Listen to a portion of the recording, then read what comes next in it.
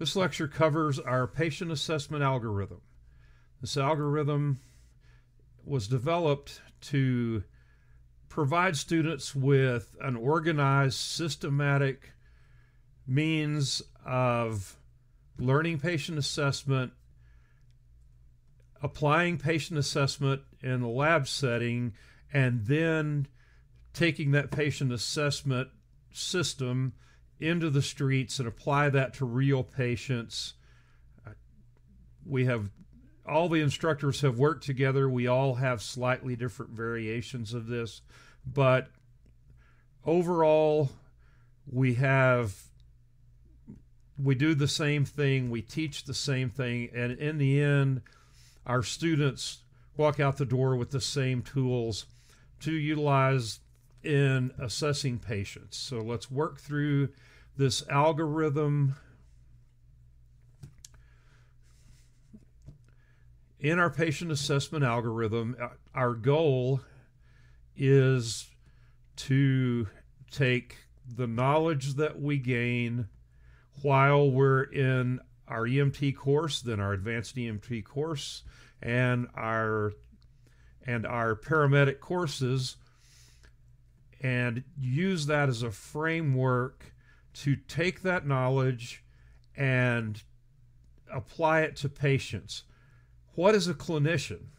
A clinician is a person who has a body of medical knowledge, and they have a mechanism for applying that knowledge to patients. This algorithm and the skills we teach you in lab are that mechanism that you utilize to go from being a person with a lot of medical knowledge to a clinician who can find a problem with the patient, recognize it, prioritize it, treat it, and transport that patient, and in the end make a difference in that patient's life. They don't always live, but we give them the best chance that we can. So let's work through this algorithm just like we have in class. As you can see, my slide is all acronyms. I will flesh out those acronyms. We've been working with them. These should not be new things to you. So what do we do first? First thing we do is our primary survey. We're going to start in that primary survey with scene size up and scene safety. Always. Scene size up. I approach a scene. I take in what I see. I identify potential threats such as hazardous materials, potential violent situations, a riot in the street, I don't know, a man with a machete running naked down the street. Those are threats. There are any number out there. You can use your imagination now, and you still wouldn't come up with the things that you're going to see in the streets. But recognize the things on the scene, and determine where that scene is safe prior to entering. So scene size up, take it all in, use your education, experience, your common sense to determine whether this is a stable scene that I should enter or whether I need to withdraw and get more help. A dead EMT and a dead paramedic do nobody any good. You just wind up with more patients and not enough people to treat them. So keep yourself safe, size up that scene, determine if that scene's safe. Now you can enter. Part of scene safety is your PPE. At a bare minimum, that would be gloves, exam gloves. Those exam gloves are part of your uniform when you approach a patient. Without that, in my mind, you're naked because you are open to the elements and whatever might come your way. So wear those gloves. Chief complaint. This can change as we work through the assessment. Initially, that chief complaint in our minds on the way to the call is, what have I been dispatched to? What am I responding to? Is it a 5-car pileup on the freeway or a sick call in a nursing home? These calls run the gamut. So you get in your mind what you're responding to. What do I need to be thinking about? Child not breathing. Okay, this is pediatrics. What do I need to remember that is different about kids? On and on. Man with chest pain, possible heart attack. What questions do I need to ask? What do I need to do? That's chief complaint initially. Once you make patient contact, that could change. Okay.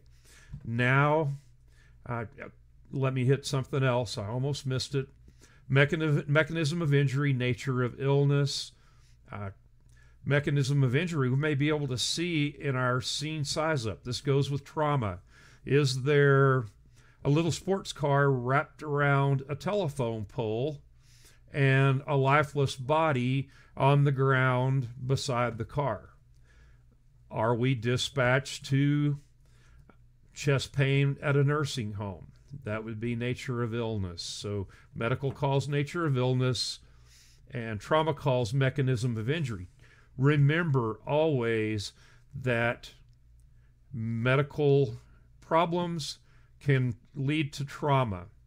The person who wrapped the car around the telephone pole could be a diabetic who took her insulin. She's hypoglycemic. She loses consciousness and she blasts into that pole. And trauma can trigger a medical issue. You can have someone, and you will, I guarantee you will see this.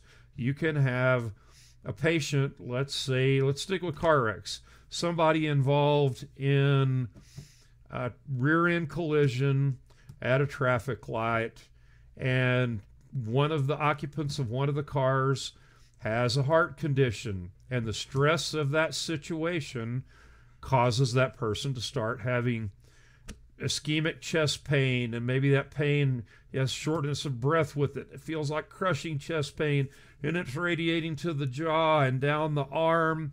But he also has a big laceration on his head where he hit the steering wheel when he was rear-ended. So trauma and medical aren't mutually exclusive. Look for both. That's what a good clinician does. As you approach your patient, we do our walking across the room assessment, through the door assessment, approach assessment, whatever you want to call it. As I walk up to that patient, do I see a conscious patient? Do I see a calm conscious patient? Do I see someone who's fighting to breathe and they look like they're in horrible distress? Do I see someone clutching their chest with their fists like they're having chest pain?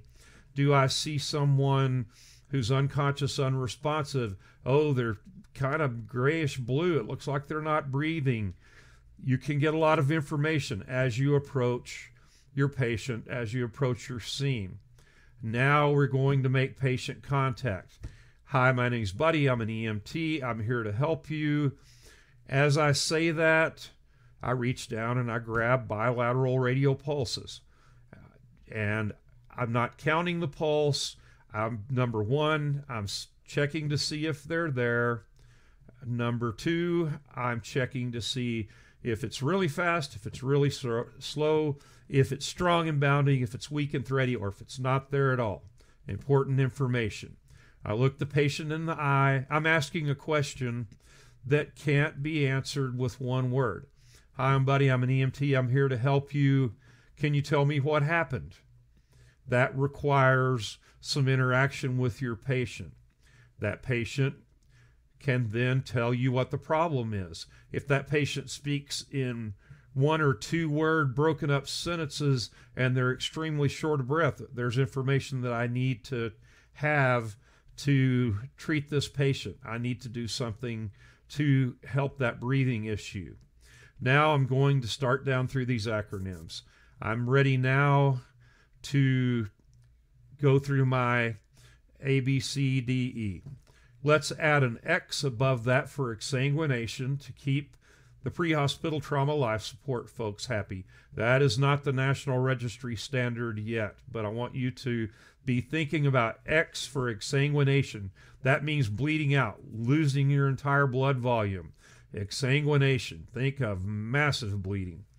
And if we find that, we have to find it, fix it, deal with it, whether we use a tourniquet, get somebody else holding direct pressure, whatever we have to do. We have to deal with that bleeding before we can move on, because ABCD does no good if the person has no blood to oxygenate.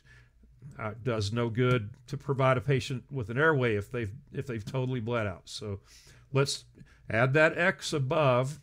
Now let's go airway. Does our patient have an open patent airway? Is my patient breathing? Is that labored breathing? Is that calm breathing? Is it really rapid breathing? Is that patient breathing circulation? Did that patient have those radial pulses? That's all I need to know there. Is that circulation present? D is disability. Think about C-spine first here. If our mechanism of injury indicates a possible spinal injury for our patient, we need to have someone stabilize C-spine immediately, and they don't release that until we have a cervical collar, have that on the patient, have that patient on a backboard, fully secured with a cervical mobilization device in place, so that we could take a backboard and turn it up sideways. Our patient would remain secure. Their C-spine would be protected. So disability. And then exposure or environment is E. Is this patient home in a comfortable, cool house at 70 degrees? Is this patient out in the heat in the middle of the day mowing the yard and suddenly began having chest pain?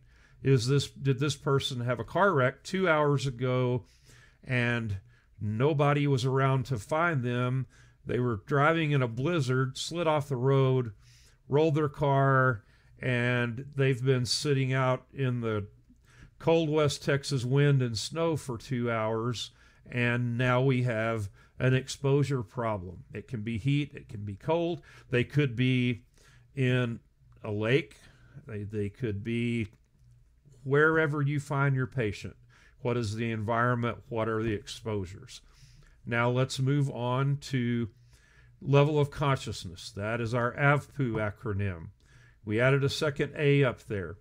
Is our patient alert and appropriate? As we make contact, do they appropriately answer our questions as we begin interacting with them? Or are they alert but confused?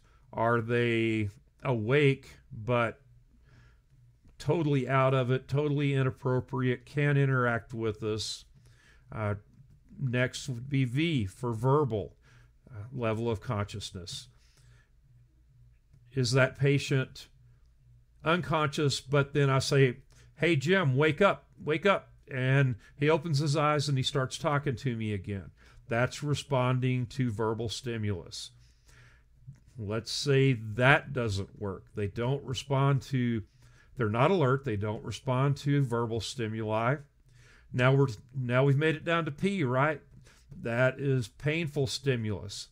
That is that trapezius pinch, possibly a sternal rub, a pressure right up in the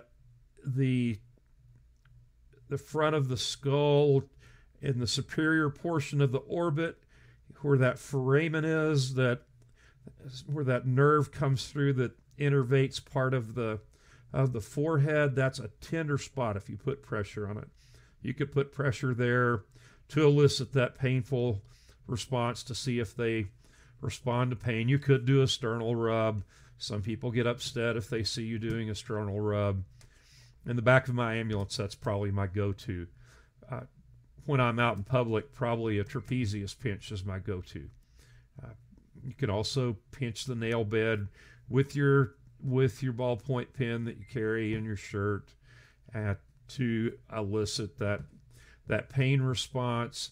If they don't respond to pain, we're moving down the list, then they're unresponsive. That is something that we need to be concerned about. We need to determine whether or not that is normal for our patient. It could be that you respond to a nursing home and you learn that this patient is always unresponsive. Is there anything different about their level of unresponsiveness today? That's maybe normally they're unresponsive, but they fidget around in the bed and they move around, but they don't really seem to interact with anyone, and they don't really seem to respond to painful stimuli much. Today, they're flaccid in the bed, not moving at all. So that would be a change worth noting. Okay, as we have worked through this, do we need additional resources? Do we need an extra set of hands to help with extrication, and firefighters, rescue crew with the proper extrication tools? Do we need high-angle rescues, somebody with ropes and a Stokes basket to go get our patient because they're on an incline too steep for us to approach? Do we need the hazmat crew? Do we need police? Are we in an environment that seems to be becoming unstable, or have we realized we're in the middle of a crime scene and we need the police department here? Contact law enforcement. Dispatch will handle those things for you. But you have to recognize the need and communicate it before help comes. All right, so by this point, we should have interacted enough with our patient to start getting an idea whether we have a critical patient or a non-critical patient. What do we call that? The general impression of the patient. I don't have this on my slide. Add that to your notes. It's important. What is your general impression of the patient? Now, we're ready for our rapid trauma assessment. That rapid trauma assessment is that shortened version of our question mark man that we'll see in a couple of slides, that has C7 written on it, and then an arrow pointing over the top of the head, and then our little stick figure with arms and legs and MSC times 4 written there. That should sound familiar. We don't do the full meal deal physical examination when we're doing this rapid trauma. We're looking for life threats in this patient. What do? We palpate C7. Did that cause any pain? Then with gloved hands, we go around, up the neck, around the occipital skull, over the parietal skull. We're feeling for crepitus. Are there skull fractures? Do we feel crunchy things there? Then we look at our gloves to see if there's any blood on our gloves. Looking for those life threats with possible crushed skull. You'll eventually, if you do this long enough, you will find one of those. Then we move down to palpate our patient's forehead. Now, I like to add in here just a quick pupil assessment. I'm not talking taking a long time. Take your pen light, quickly look to see if your patient has equal pupils, if they're reactive, if they're symmetric. Do we have a blown pupil and a constricted pupil?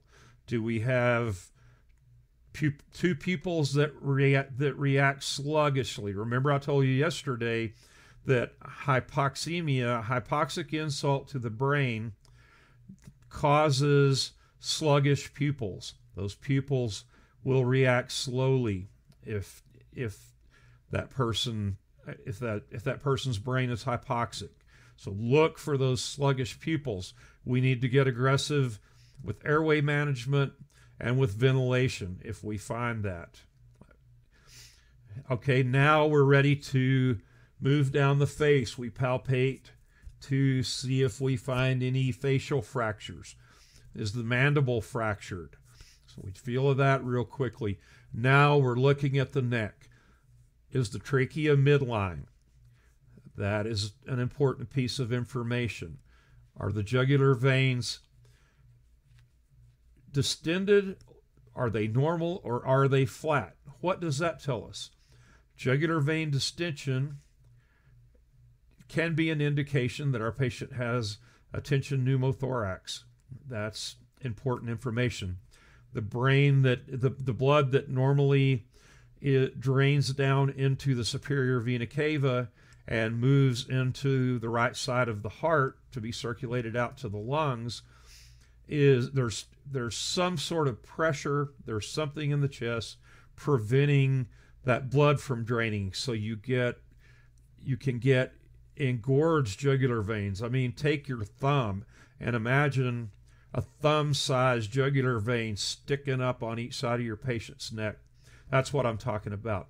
An injury to the heart itself, or an injury that causes bleeding into the pericardial sac around the heart, that can put pressure on the heart, cause distended jugular veins.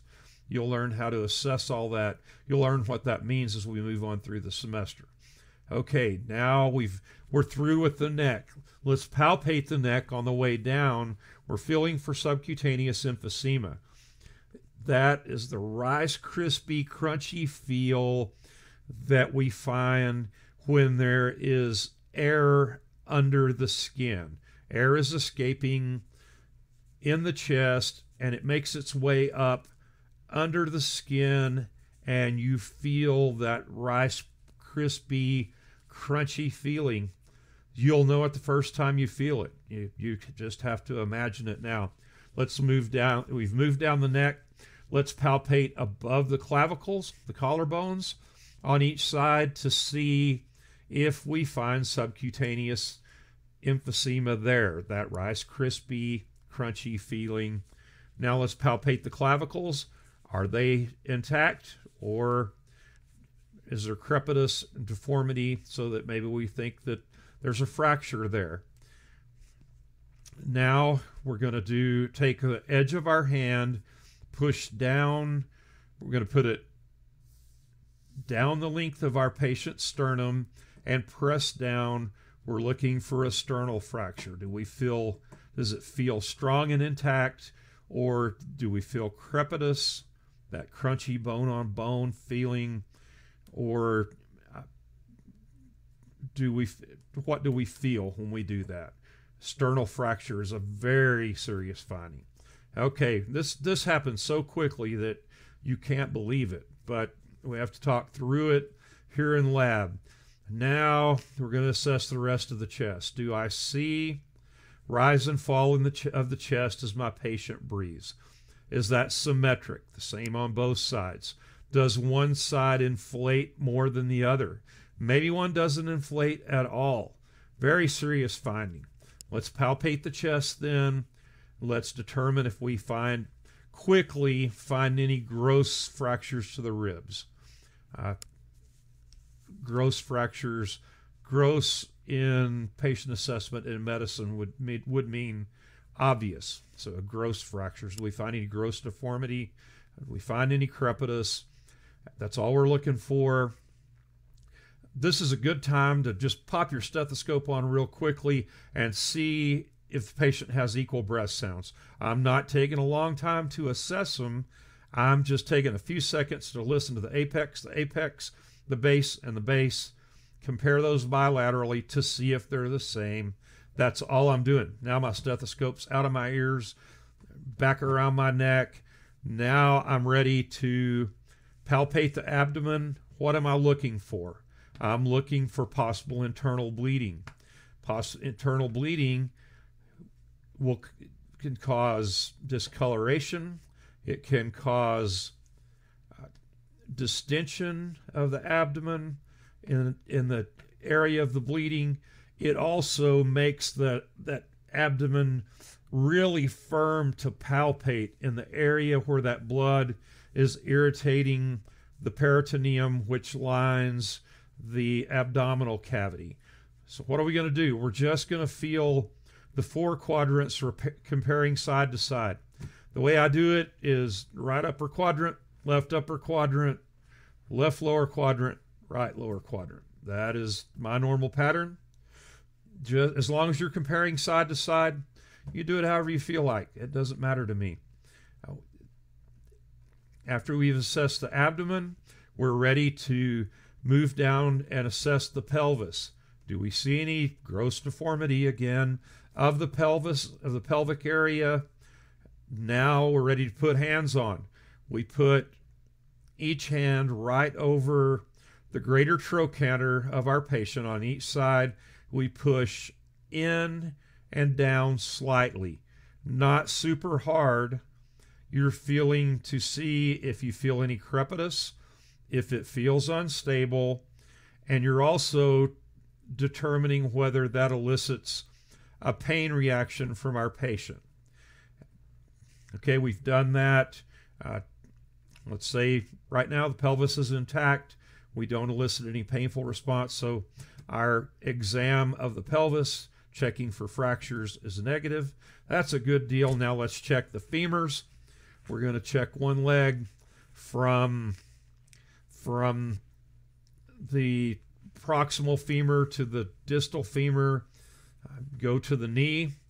We're looking for life threats. Fractured femurs can cause massive blood loss. That can be a life threat, as can pelvic fractures. That is the reason for incorporating this in our rapid trauma.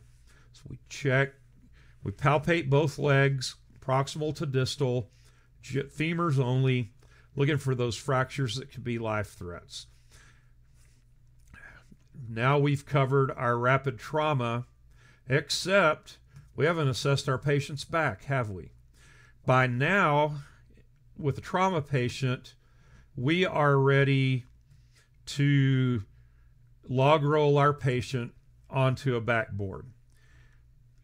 Before we do that, we have to have cervical collar on. We have one rescuer maintaining C-spine, not letting that move at all. That this log roll procedure requires the one person managing C-spine. We need 2 more people to do the log roll, and then you, as the clinician doing the patient assessment, you need to take your trauma shears, cut up the back of that person's clothing, pull it apart, and jump ahead a little bit and do your full DCAT BTLS assessment of that patient's back prior to log rolling them down onto the backboard. That's your one shot at assessing the back. Now we've done our rapid trauma plus assess the back. If we find life threats, we stop, we find them, we fix them, and we don't move on in this patient assessment algorithm until those life threats are managed. Okay. That is our primary survey. While we're doing this primary survey, in all likelihood, we've had someone else grab a set of vital signs for us. So by the time we finish this stuff, we should have additional information coming to us. Let's see what all we are lacking. Move to the next slide, hopefully. Okay, is this trauma? Yes, we're going to go through this algorithm now. Vital signs. We have that person grabbing vital signs for us while we're doing all these other things that I just went through. We need a blood pressure. We need a heart rate. We need to know the rate, quality, and rhythm, not EKG rhythm. I'm talking, is it regular? Is it irregular? Is there some strange feeling pattern to it? So rate, quality, rhythm. Now we're going to move down to the ventilatory rate. Everybody else calls that respiratory rate. We don't know yet if respiration is happening, right? But we know air is going in and out, hopefully. That's ventilatory, right? Ventilatory rate. Is that regular? Other than counting the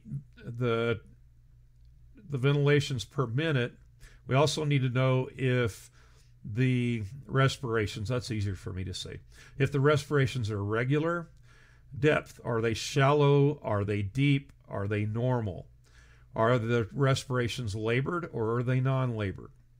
Is there a pattern to those, like the Shane Stokes pattern that we talked about yesterday in class? Temperature. Is my patient normal? Is my patient hot? Is my patient cold? That's all the temperature we're talking about here. Now SpO2, their saturated percentage of oxygen, how much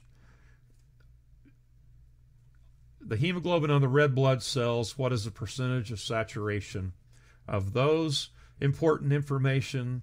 We're going to get that SpO2 with that that finger clip or ear clip SpO2 probe or connection, and then our SpO2 monitor to get our SpO2. If protocol allows, or if medical control gives you an order, getting a blood glucose level is extremely important.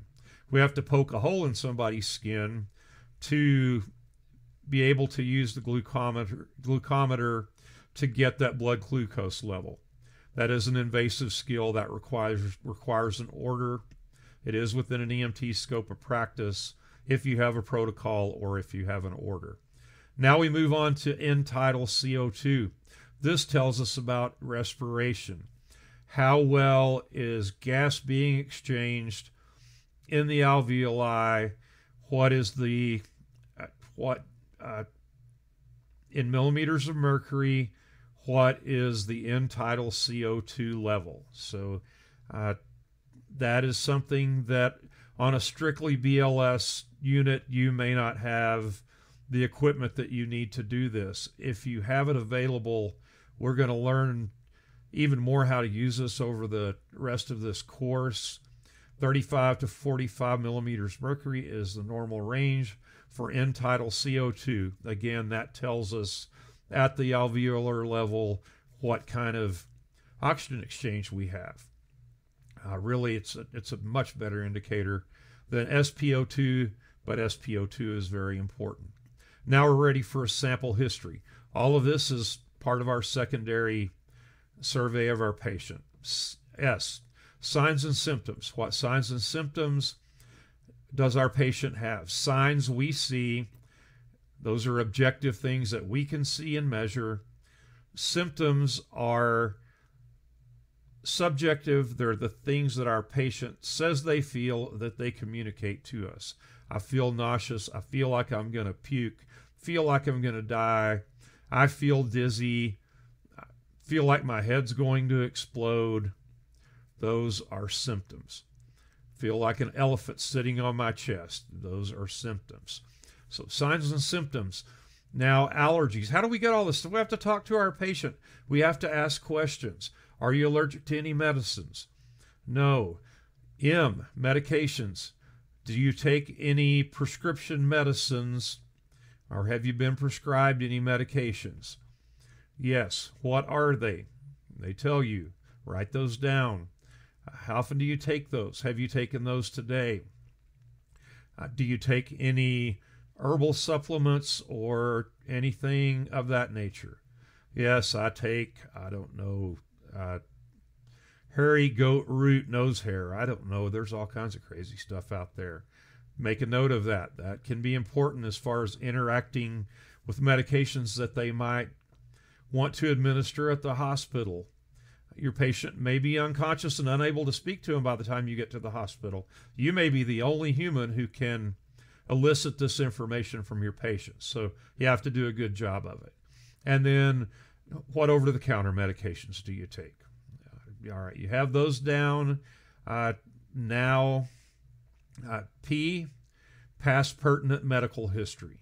Not, I had my tonsils and adenoids out when I was 5 and your patient is 70. That's not past pertinent medical history. Do they have a medical history that is related to what you're dealing with now? Have you recently been admitted to the hospital? What were you in for? What did they do for you? How long ago did you get out? What did they say was wrong with you? Those kinds of things. Those are the questions you ask. They're going to want to tell you their history usually, especially old people. They want to tell you everything. So sometimes you have to cut them off and get the most important things. Then last oral intake. When's the last time you ate or drank, and what did you have? Did you have any alcoholic beverages? That would be important, depending on what kind of medications might be administered later. Last oral intake. Somebody having eaten or had something to drink prior to surgery can be extremely important for anesthesia purposes. If it's an emergent situation, they may just drop an NG tube and evacuate the stomach and get everything out so that there's no risk during administration of anesthesia. It could be that this isn't a big deal and we can wait to reduce that fracture and in surgery and place a splint on that arm until we've had 6 or 8 hours since the patient's last oral intake. So get a time on that, and then events leading up to whatever happened. Let's have examples of that, buddy, because I don't know what you mean. Did you pass out and cause you to wreck your car? Did you pass out and that caused you to fall and strike your head on the corner of the table so that now you have this 18 centimeter long laceration on your parietal skull? Events leading up to what were you doing when your chest started hurting? I was shoveling snow. Okay. Your patient was active when chest pain started. That's what we're talking about. For any pain that you find with your patient, we need some information about that. OPQRST, we need to know when the onset was. Then we need to know if anything provokes or palliates that pain. Provokes, you probably already know that. Does anything make it worse? Palliate, does anything make the pain better? Does it lessen the pain or make it go away completely? Quality, is it a burning pain, a throbbing pain, an itching pain, pins and needles? Is it an ache? What is the quality of the pain? Does that pain move anywhere? Does it stay in one place? Well, I don't see move anywhere, stay in one place on here. Radiate. A lot of people won't know what you mean when you ask them if their pain radiates. So you normally are going to ask if that pain in your right upper quadrant, does that move anywhere? Does it just stay in one place? Just stays in one place. Or, I don't know, I guess my shoulder hurts too, and my back hurts. Okay, important information. Does that radiate or refer? Radiate would be chest pain, and that squeezing chest pain causes pain that moves up into the neck and down that left arm, and it seems like it comes in waves. That's radiation. So we have radiation and refer. They're together. Okay, now we're ready for S, severity. On the scale of 0 to 10, with 0 being no pain and 10 being the worst pain you've ever felt in your life, what would you say this pain is? It's subjective. They're going to tell you what they think, and that is what you record. Patient states that pain is 9 on a scale of 0 to 10. That's how you document it. Okay. Time, how long has this been going on? Onset, when did it start? T, time, how long has it been going on? You will get funny looks when you ask about onset. When did this pain start? When I fell down the steps and broke my leg is when it started. That's okay. You're interacting with your patient. You've established onset. Sometimes I don't even ask about that. I know when onset was. Did you have any pain before you fell down the stairs and seemed to have fractured your femur here? Nope, no pain at all. Okay, we've established onset. Let's move on. Now we're ready to do our full head-to-toe physical assessment of our patient. This is a hands-on thing, DCAP BTLS. We're going to talk a little more about it. First, we need to define what this acronym is. Can't make that one word, buddy. There's not a contraction for that. Okay, D, deformity, C, crepitus, A, abrasions, P, punctures or penetrations, B, burns, T, tenderness, L, lacerations, S, swelling. That's DCAP BTLS. So can I just look at my patient and determine if there's an issue with something in DCAP BTLS? Nope. This is the down and dirty, put your hands on, I start at C7, I palpate C7 again, Do you feel any pain there? Where is C7? Maybe we haven't really established that yet. Reach back with your hand to your neck. Follow it down midline till you find that first great big bump. That is your seventh cervical vertebra. And somebody with a spinal injury, that can elicit a lot of pain when you palpate that. Now I'm ready to come back up over the head again. Check the head. We're palpating again, feeling for deformity, crepitus, looking for abrasions, looking for punctures and penetrations, looking for burns, feeling for tenderness. Do they say, ouch, that hurts? Or are they even more forceful than that, and they use profanity in combinations that you never could have imagined? You'll learn some cool combinations out here in the street. Are there lacerations? Do I find any of those? Do I see or feel any swelling? Now we move down and check the orbits. Do palpate for decap BTLS. Now we're back to the eyes. Let's use our pin light and oh, it's bright. They're outside. I can't even tell anything with this pin light. Use your other hand and shade their eyes like a little visor, and you may even have to open their eyes with your fingers while you do this, and then use your pin light to see if that pupil reacts. Now move to the other one. Do the same thing. Do they react briskly? Do they react sluggishly? We've already talked about what that means. Do they not react at all? Are they fixed and dilated? Extremely bad thing. That's how dead people's eyes are. Are they fixed and dilated? And then do we see, as we look at the eye, do we see like torn places on the eye with gooey gelatin looking stuff running out of the globe of the eye? Does the iris, the color part, is that round and regular, or is that smeared and messed up on one side? We're evaluating the eyes. Now we move on down, palpate the rest of the face, palpate the jaw, have them squeeze their teeth together as hard as they can, have them open their mouths, look in their mouths, see if you see any broken teeth, anything abnormal. We're on the head. We have our pin light. Let's look in the ears. Do we see any fluid coming out of the ears?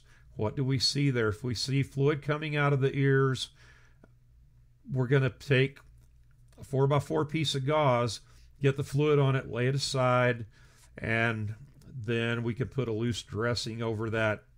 If that separates out into a halo type pattern, that cerebrospinal fluid in our patient probably has a basilar skull fracture. Look in the nose. Do we see fluid running out of the nose? If it's kind of a watery, kind of a straw-colored fluid, that's what cerebrospinal fluid looks like. It might be kind of blood-tinged even coming out of the nose. Again, let's get some of that on a 4x4 piece of gauze. Set that aside. It takes a few minutes, maybe even 5 to 10 minutes, possibly, for that to separate out into those concentric rings that get lighter and lighter, and that creates that halo pattern that I'm talking about. Again, you could have cerebrospinal fluid running out of the nose, running out of the ears. They could have it running down the back of their throat. They could tell you, have a real sweet, weird taste, kind of a sweet, salty, weird taste in the back of my mouth. They may have CSF running in there. We don't ever want to stop the flow of cerebrospinal fluid from the ears or from the nose. We're just going to jack the intracranial pressure up. So we put a loose dressing over that ear to kind of catch that so it doesn't run everywhere. Same around the nose. That's it. Now, while we're there and we're assessing the neck, different people do this different ways. Again, I'm going to check to see if that trachea is midline. I'm going to assess those jugular veins. This is when I palpate the C-spine from top to bottom to see if there's any tenderness there. A lot of people do that full C-spine palpation when they are doing the C7 like I have on my diagram. No right and wrong there, just make sure it gets done. And we'll learn later what we're feeling for. Step-offs, deformities, that kind of thing. Vertebrae that don't line up, that's a bad thing. That could be a step-off. Do we feel any crepitus?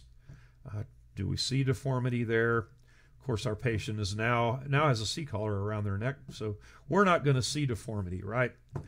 But we can still palpate with that C-collar in place. Now, and with that C-collar in place, there's a hole in the front, so we can still visualize jugular distension, jugular venous distension, and we can visualize the trachea to see if it's midline. Now we're going to do our full assessment of the chest.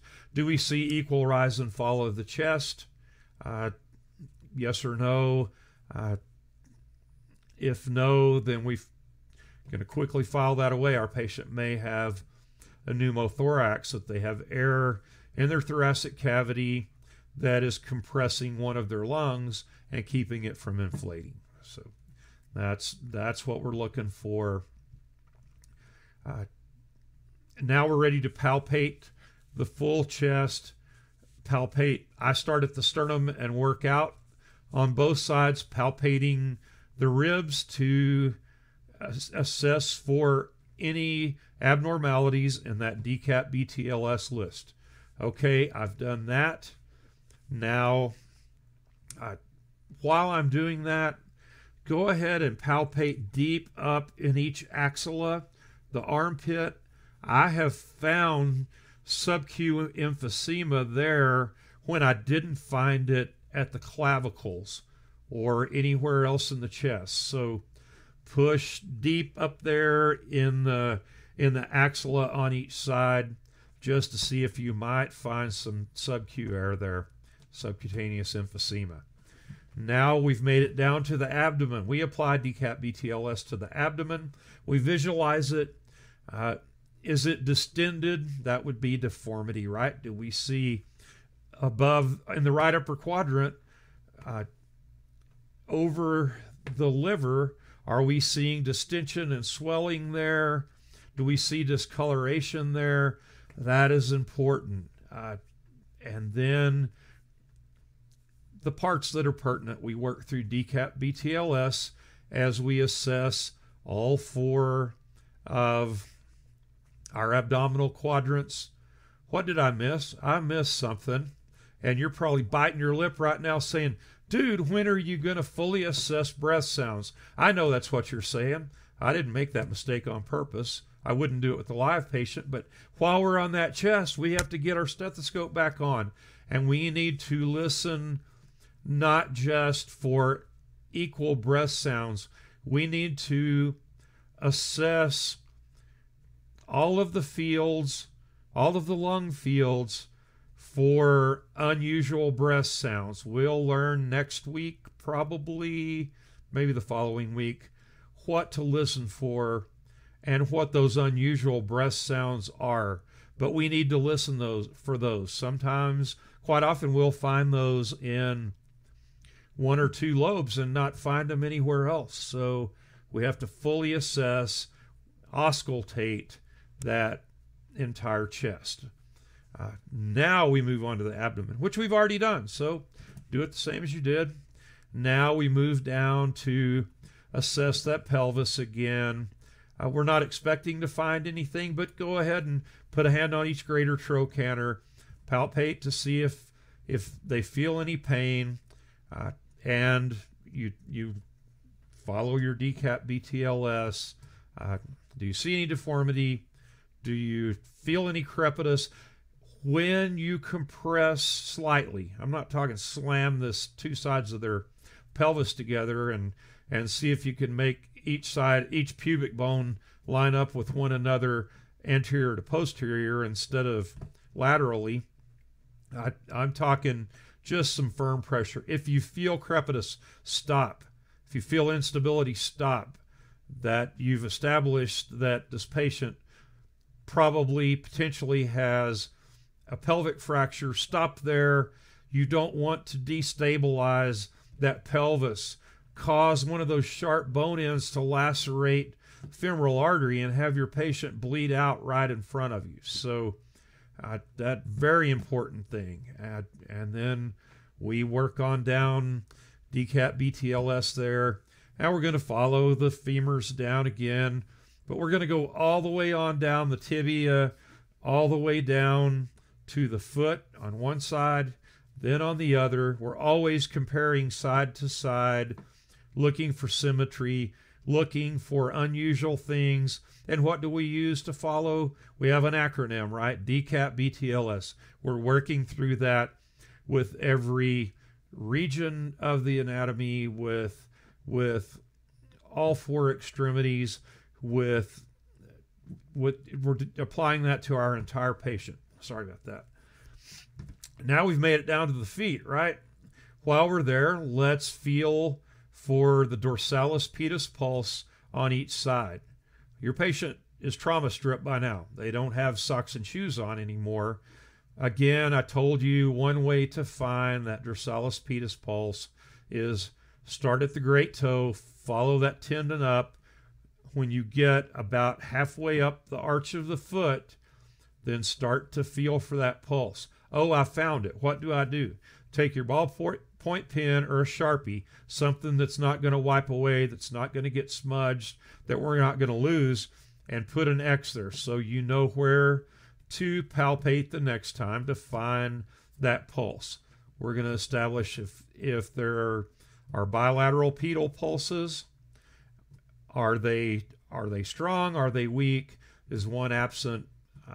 That's what we're feeling for.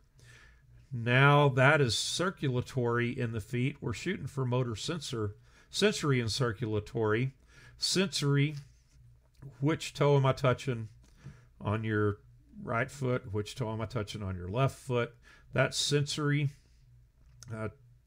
Go with an obvious toe, usually the big toe or the pinky toe. People don't always know what to call those three in the middle, so go with that. Go with those, and usually that works well.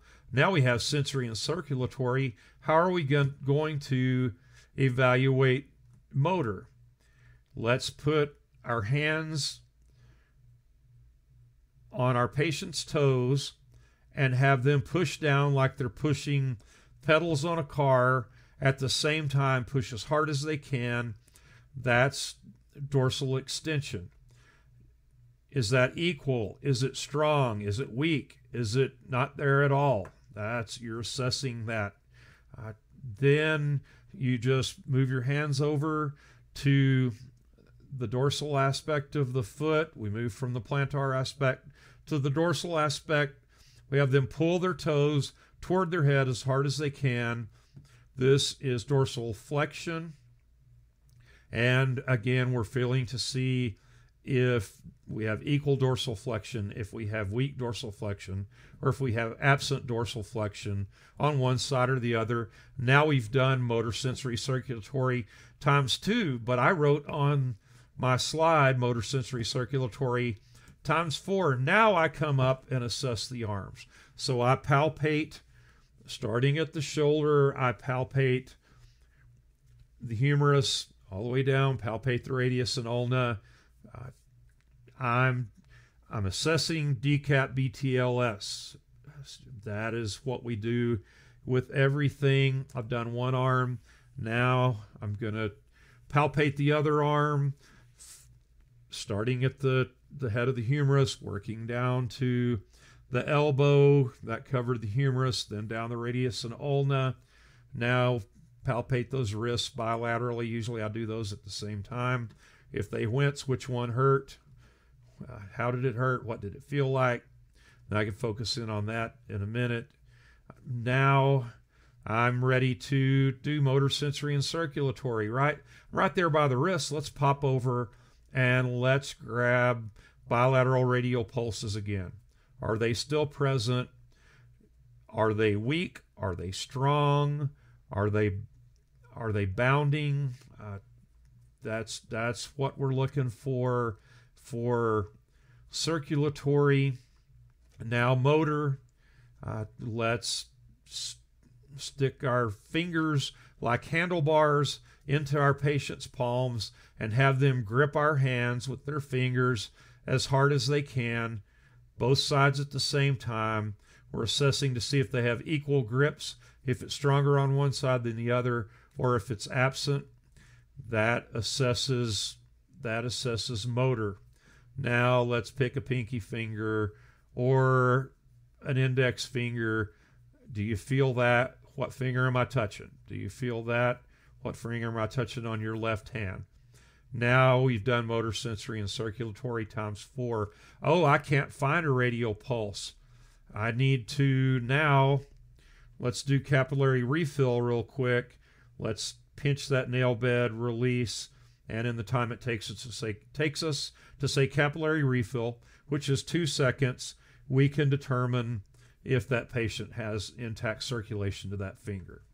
Now we have done our full secondary assessment, and if we have a non-critical patient, maybe we did all this on the scene.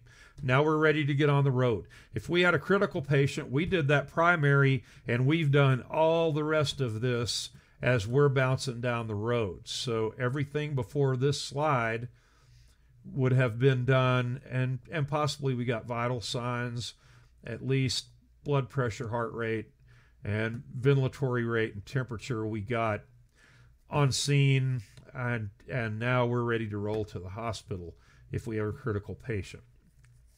Non-critical, we have some time to stay and play and do all this full assessment. Critical patient, am I always going to get this full secondary detailed survey done? It goes a lot quicker than my stinking slideshow here.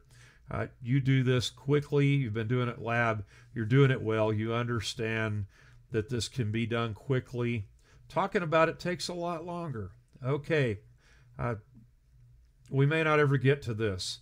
We may not be able to get a sample history. Our patient may be unconscious and we can't get sample or OPQ-RST. We're trying to deal with life threats. So our patient is bleeding out. We have a tourniquet on. They're in hemorrhagic shock. They're trying to crash on us. We're doing positive pressure ventilations. We're busy, and we don't get, other than our rapid trauma, we don't get a physical exam done.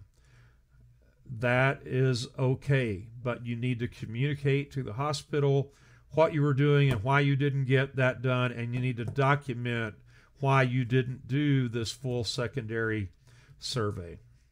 Okay, now we're probably ready for some interventions. We may already have some interventions going. We already be doing positive pressure ventilations, and now we're ready to reassess. When does reassessment happen? What did we establish in our full lecture? We reassess every 5 minutes for critical patients, every 15 minutes for non-critical. We assess before and after interventions, and we reassess our patient starting over with the pertinent parts of the primary survey if we have a change in our patient's condition. Medical assessment. Up here, was it trauma? Not a chance. Things are a little bit different. I had a note there again. Remember, medical issues can lead to trauma, so keep that filed away in your mind. And then what is different about medical? We talk about onset of signs and symptoms. The last time our patient was known to be normal, what the heck is that? If your patient is having signs and symptoms of a stroke, of an ischemic stroke, a blocked off artery in their brain, a thrombus in a cerebral artery, whether or not they can receive clot busters to try to open that up and reverse the effects of that stroke are determined by the time that has passed since the onset of symptoms. So we need to know the last time that patient was known to be normal. And when we get a history of the present illness with our medical patients, it is the who, what, where, when, why, how game regarding their signs and symptoms, all of those things. Has your patient had any loss of consciousness? If yes, did they fall? We need to add a trauma assessment. If no, then we go back through pertinent parts of our secondary survey. We're going to get our vital signs, get a sample history, apply OPQRST, and then we still do a full head-to-toe physical exam of our patient. Then we can do a focused assessment of what their problem is. Reassessment. Let's talk about reassessment a little more, then we'll wrap this up. Critical patients, we reassess every 5 minutes. Non-critical, we reassess every 15. A with the line over it before, P with the line over it after. Before and after any intervention, we reassess our patient. Anytime there's a change in our patient's condition, we reassess our patient. Oh, that's good. What do we reassess? We repeat the pertinent portions of our primary survey. What is the status of their airway, their breathing, their circulation, their level of consciousness? Are they alert and appropriate? Do they only respond to verbal now? Only respond to painful? Are they now unresponsive? That is what we're talking about there. We repeat vital signs every time: heart rate, respiratory rate, blood pressure, blood glucose level, SpO2, end-tidal CO2, and temp. Heart rate, respiratory rate, and blood pressure. We're going to trend those vital signs. We can look back over what those values were, each beginning with our baseline, which is that initial set, and then each reassessment. Is that blood pressure going down, the heart rate going up? Is the respiratory rate going up? Is it all staying where it was at the baseline? And then we repeat our focused assessment. Patient has an isolated mid-shaft fractured femur, and we've applied a traction splint. We're going to assess that traction splint. Is that intervention still tight so that it's providing traction? Does our patient still have good distal motor, sensory, and circulatory? We're going to reevaluate and provide that focused assessment on our patient's injury. And always we're going to reassess motor, sensory, and circulatory ×4. Keep an eye on that. And if you have a restrained patient, we're always going to reassess motor, sensory, and circulatory every 5 minutes, and that would include a patient who is in handcuffs and in police custody. Patient on a backboard is a splint, so we need to assess motor, sensory, and circulatory ×4 every time we reassess that patient on the backboard. Check distal pulses, if there's any bandaging or splinting in place, and that is reassessment. In summary, the purpose of this algorithm is to provide a systematic approach to assessing every patient. If you master this and you can apply it to take your knowledge from your head to your hands and apply that to your patient and determine what life threats are to your patient and treat those, or what medical needs your patient has and treat those, then congratulations, you are a clinician. Obviously, the key is to quickly assess patients, find and fix life threats, gather pertinent information for managing your patient, and for communicating that to the receiving facility when you transfer care from you to the emergency department or whoever takes over your patient from you. With experience and the education you'll gain in this course, you'll be able to internalize this, personalize this algorithm, and put it to use in your practice as an EMT. Another important thing with memorizing and mastering this algorithm, it improves your critical thinking skills. It's absolutely necessary for your academic success. If you reduce this algorithm to writing on one page, I will give you permission to use that on every exam you take. Memorize that algorithm. When you go take your national registry, you can't haul anything in with you, but you have scratch paper or a dry erase board. Immediately write your patient assessment algorithm down, all the moving parts of it, and then when you find a scenario question, just like you did during my exams, you can use your patient assessment algorithm to work through or apply critical thinking skills to that scenario to reach the proper answer. And finally, this is indispensable in the street. This patient assessment is one of the biggest difference between a good clinician and a bad clinician. We're all going to be good clinicians. Learn this thing, apply it to your classroom learning, apply it to your exams, apply it to your national registry, then take it to the streets. All right, thank you.